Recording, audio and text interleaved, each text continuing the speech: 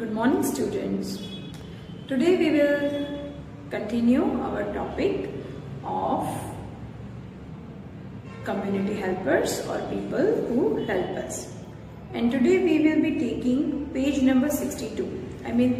Today we will be understanding all those community helpers which are given on page number 62. उसमें सबसे पहले है wait. Wait मतलब वो डॉक्टर्स जो एनिमल्स को ट्रीट करते हैं, और you can also say animal doctors. हमारे आसपास बहुत सारे एनिमल्स होते हैं और जिस तरह से हमें फिजिकल कोई भी प्रॉब्लम होती है उसी तरह से उनको भी फिजिकल इश्यूज होते हैं, तो उनको भी मेडिकल असिस्टेंस होना बहुत जरूरी है. And that's why this wait और animal doctors are very much required, and this way they are helping us by treating the animals. Second is banker. Now to understand the work of banker, first you have to understand what is bank and वहां पे क्या होता है. Bank means वो जगह जहां पे आप अपने जो एक्स्ट्रा पैसे हैं वो सेफली रख सकते हैं, या आपके कुछ एक्स्ट्रा जो भी ज्वेलरी वगैरह है वो लॉकर में रख सकते हैं. So that's why banks are very, banks के और भी कई सारे काम है, but this are the main essential work of banks. और उसके रिलेटेड जो भी कुछ काम होते हैं, जो भी कोई काम वो करते हैं, उनको कहते हैं बैंकर. वो हमारे अकाउंट में से कैश विड्रॉ, मतलब अगर हमें चाहिए तो वो हमें देते हैं.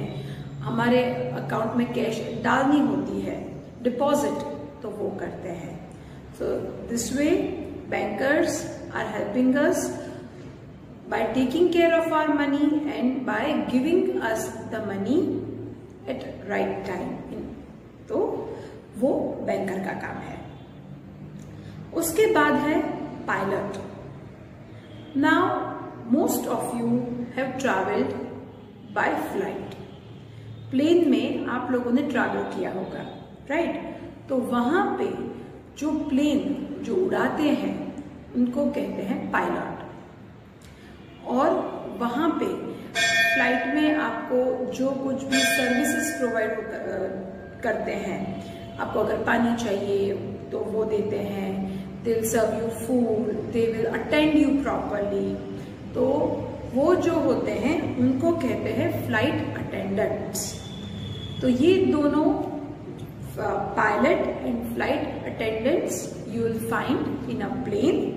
और वहां पे जो भी लोग ट्रैवल करते हैं उनको इस तरह से, पायलट क्या करते हैं, फ्लाइट उड़ाते हैं, और फ्लाइट अटेंडेंट हमारी हेल्प करते हैं ड्यूरिंग आवर फ्लाइट जर्नी. उसके बाद है pharmacist. Now pharmacist is a person who you will find in a chemist shop or in a pharmacy. हमें अगर कुछ दवाई वगैरह चाहिए तो हम दवाई की दुकान में जाते हैं, हम केमिस्ट के पास जाते हैं और वो हमें दवाई देते हैं. फॉर एग्जाम्पल, अगर आप डॉक्टर के पास गए, डॉक्टर ने आपको दवाई लिख के दी कि भाई आपको ये दवाई लेनी है, तो वो दवाई आपको जो प्रिस्क्राइब करते हैं तो उसको कहते हैं प्रिस्क्रिप्शन, जो कागज पे लिख के देते हैं.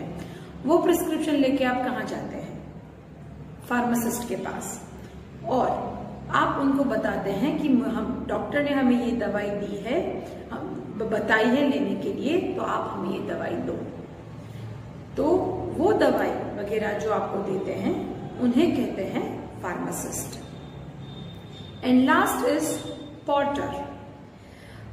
जस्ट नाउ हमने बात की फ्लाइट में ट्रैवल करने की. सेम वे हम लोग ट्रेन या बस में भी ट्रैवल करते हैं. To get a train we have to go to railway station, and to catch a बस we have to go to bus station. तो रेलवे स्टेशन और बस स्टेशन पे बहुत सारे ऐसे लोग होते हैं who will help you to